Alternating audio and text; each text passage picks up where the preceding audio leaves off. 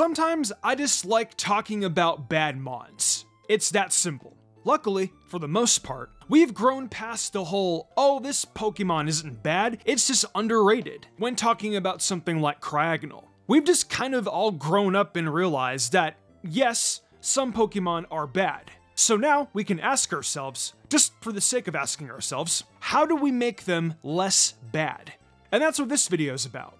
We're gonna take 10 Pokemon that need to be improved, why they're bad, and how we're gonna make them less bad. Also, before we continue, if you like this type of content, like and subscribe, because we have a decent bit of videos like these for you guys to watch. And also, if you like lo-fi and other kinds of chill music, go check out Luna's World, where I'm writing a book about this character. And I'm also streaming again on Twitch, where you can catch me shiny hunting. When I'm live, I have no idea, just follow and keep notifications on. But with that said, let's get going.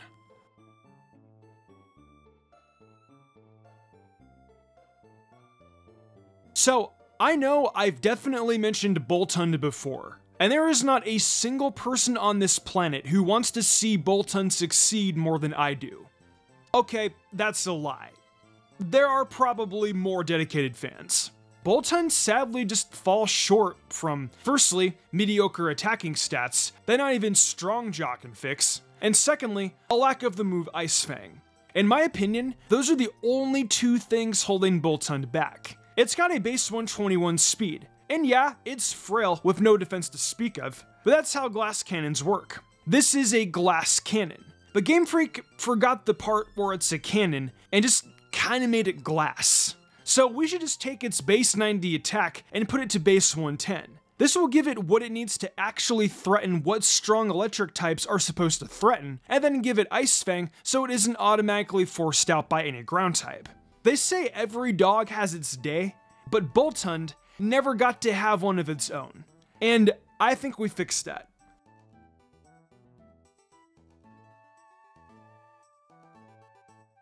Where do I begin with Detective Dusknoir? It has Poltergeist, finally, which makes it almost capable. But even despite Poltergeist, Dusknoir is still one of the worst Ghost-type Pokemon probably of all time. How'd this happen?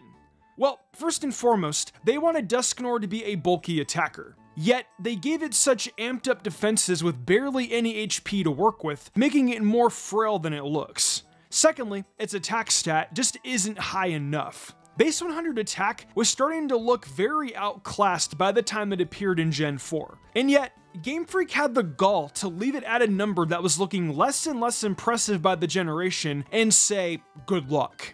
The worst part is, Dusknoir would have been an excellent Trick Room Pokemon, especially given that it learns Trick Room. But it can't even take advantage of it because its HP and attack stats just don't cut it. And they never have. Oh yeah, and let it use Recover. It'll be fine. Honestly, just give Recover to the entire Dusknoir line. What is Game Freak actually afraid of? This Mon becoming the Ghost-type equivalent to Chansey and Blissey? Yeah, right. So long as Dark beats Ghost, even a Ghost-type with Recover will fear knockoff.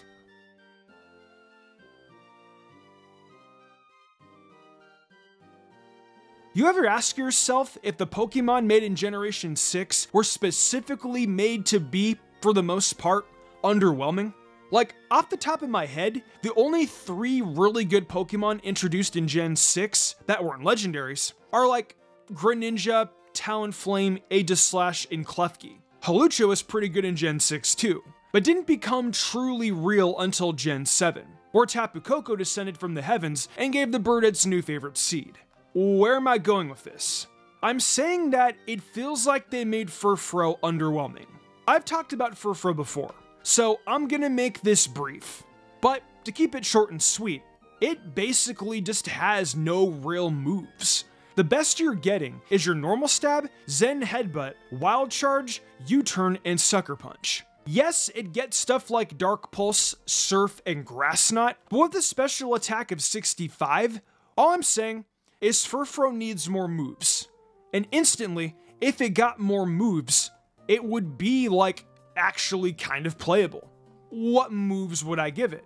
Wish, because I don't like giving stuff Recover, and then Knockoff to hit ghosts without having to pray that they fall in the Sucker Punch. Wish could make it a solid fast support by wishing and then U-turning, with Knockoff being an extra layer of support. I think it has a fine ability, and mostly fine stats. Maybe amp his attack up from 80 to 100 so it can be extra playable, but what this Pokemon is missing is just moves, which is something they've had no issue giving out to normal types of the past. You're telling me that Clefable, Chansey, and Wigglytuff can have just about any move they want, yet Furfrou can't get Wish, Knockoff, or some way to boost a stat that isn't its already solid defense. It's like they made Furfrou, didn't know what they wanted to make Furfrou other than mediocre, and then slapped some sort of random stuff on it and called it a week. If Furfrou were introduced in Gen 8 or Gen 9, it would have gotten better stuff. I can promise you that.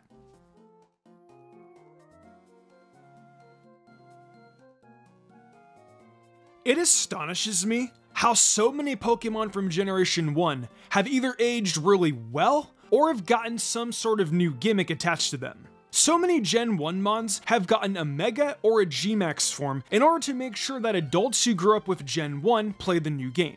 And yet, for some reason, Hypno hasn't gotten anything crazy. No Mega, no exclusive Z-move, no G-Max form, no regional variant, no ridiculously broken move that would make it relevant, like, I don't know, Shell Smash Cloyster. In fact, it was nerfed from Gen 1 to 2 because of the special split where they took away its special attack. Now, we just have a mon that struggles from bad stats and nothing in its move pool that's good enough to warrant usage in a serious match. Our friend here was fine in exactly Gen 1, and ever since then, it has done nothing of note. How do we fix this? Well, we're gonna need to take that 73 special attack and then turn it into the 115 that it used to be. This would make Hypno infinitely more playable by itself, because now, Hypno would be capable of doing this thing called damage, which it hasn't done in what feels like eons. Of course, that would make it playable, not particularly good. So, how do we make it good? They had no issue giving Alakazam recover, so let's give it to Hypno, and then combine that with some coverage, like Aura Sphere and Mystical Fire. And then, Hypno becomes officially kind of alright. It's still bad, but these moves and that amp the special attack might just take it out of ZU. Who knows though?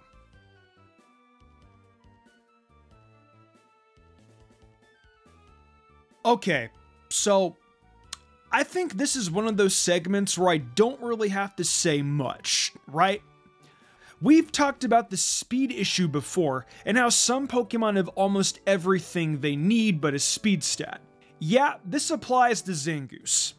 Just up the base 90 speed to like 100 or 102 speed, and it can actually become playable in the lower tiers. If you want to break the Pokemon, then you give it like 120. Just so you can always get the jump on Roaring Moon. Just make Zangoose faster, and it becomes an amazing Toxic Boost sweeper. It's that easy. You don't need to give it more bulk. It's not supposed to live. It's supposed to find an opportunity to fish for the Toxic Orb boost, and then get to button mashing. The issue is that its speed is too bad for it to do that against modern teams. And hey, modern problems require modern solutions. And my solution is to just make Zangoose faster so it can do what it was designed to do. Does Seviper need to be improved even more than Zangoose? Yes, but I feel like that's a video on its own that I would make if this video got 1,000 likes. Lycanroc Midnight will always be a mon that just kinda makes me angry because of how dirty it got done. They really gave this thing low speed in exchange for a defense buff that is so minor that it may not even exist. And now it's far and away the worst of the 3 Lycanrocs. And it's not even close. Lycanroc Dawn gets Sandrush. Dusk gets Tough Claws. And what does Midnight get? Vital Spirit and No Guard. You know what it should have gotten? Adaptability. That way, you can at least say that you traded some speed for power. And Lycanroc Midnight could have become a wall breaker of sorts. Speaking of which, did you know that Lycanroc Midnight is the only version of Lycanroc that doesn't get a Cell Rock? A Cell Rock being the signature Lycanroc move. So that's another thing I'd fix. It feels like they went out of their way to make the version of Lycanroc that Olivia uses the bad one, just so people didn't struggle too bad with her fight. And now look at the consequences of your actions, Game Freak. You basically created a whole form and then asked us to not use it. After these fixes, this Pokemon is probably fine. Lycanroc Midnight has plenty of coverage moves to work with, like Close Combat, Play Rough, Iron Head, and Psychic Fangs. It just needs adaptability and a Cell Rock so it can be a slow wall breaker, rather than a frail-filled hit taker. Maybe also give it Earthquake. It deserves it. Magmortar is a Pokemon I will never understand the design philosophy of. More importantly, I don't understand why it only has 83 speed. That's it. That's the one thing holding it back. Yeah, it has low physical defense, but that makes sense. And they gave it Flame Body to compensate. The 83 speed, however? Is it because of the cannons? Are the cannons slowing it down? That makes sense, I guess. But because the cannons are slowing it down, Magmortar doesn't quite do anything.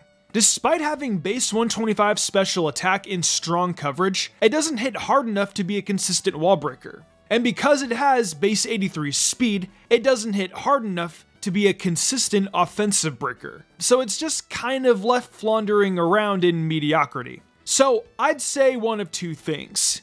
Either take that speed and amp it up a little bit, but nothing too crazy. But maybe like base 95 speed. And in exchange, make its attack stat it isn't using 83.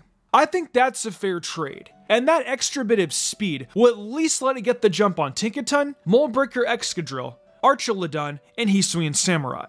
I don't even think they went out of their way to make Magmortar bad or anything. They just kind of missed the mark on upgrading Magmar more than anything else.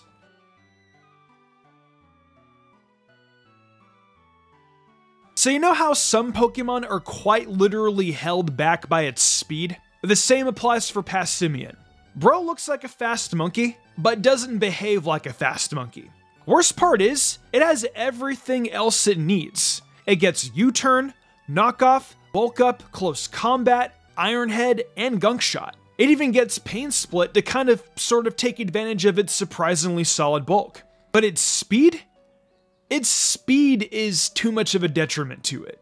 I think you do one of two things. You either buff its 60 special defense to 90 so it plays into its role as a bulky fighting type more, or you take its 80 speed and buff it to 95 or 100 so it can be a strong wall breaker that doesn't automatically lose to something like Bruxish. The reason I'm saying one or the other and not both is because fixing both its special defense and speed would probably make it really absurd. Pokemon typically aren't designed to have good bulk, good speed, and good attacking stats unless they're either a legendary or something Game Freak really wants to push the popularity of. Now, which would I rather do? Unironically, buffing its special defense instead of its speed sounds sillier, because that way Passimian wouldn't basically become Infernape but again, and have its own unique identity with those well-rounded stats and perfect amount of bulk for what it was supposed to be doing.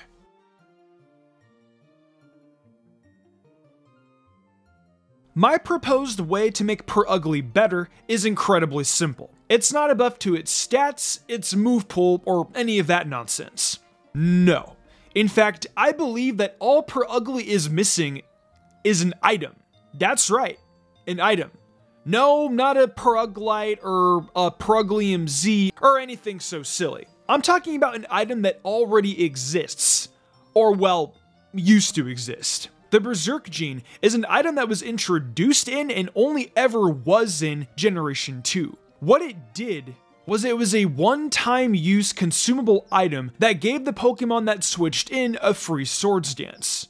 But the Pokemon would become confused. This doesn't sound too crazy due to the confusion chance hindering it and making it very luck-based. However, Purugly has the ability Own Tempo, which means it not only can't be confused, but is also immune to Intimidate. Imagine, if you will, giving a Pokemon a free Swords Dance, with an attack stat that cannot be dropped outside of burning it, all at the cost of its item slot. That there sounds like a hilariously potent late game sleeper that can be played around with proper defensive play, or just using Roar.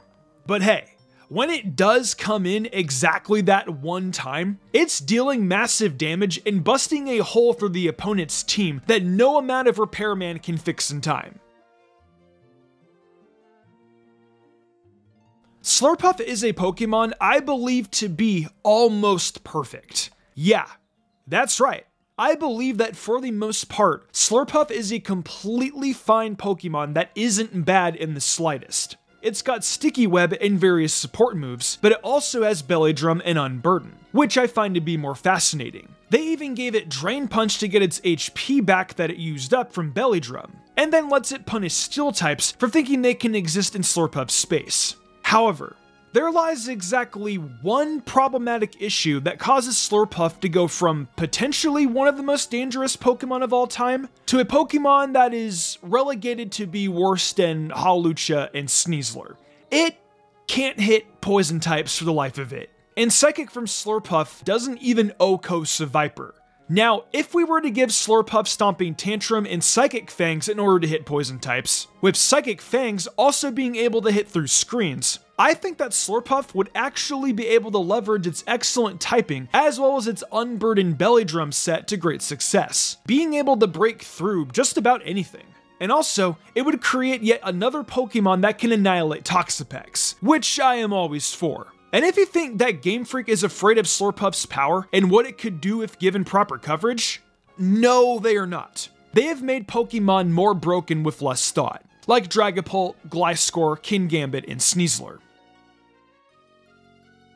I think that these buffs will definitely, at the very least, make the Pokemon in question a lot more playable. Some of these are minor buffs, and some of these can fix every issue the Pokemon has. But these are my opinion, and let me know what Pokemon you think needs to be buffed and how you would fix it.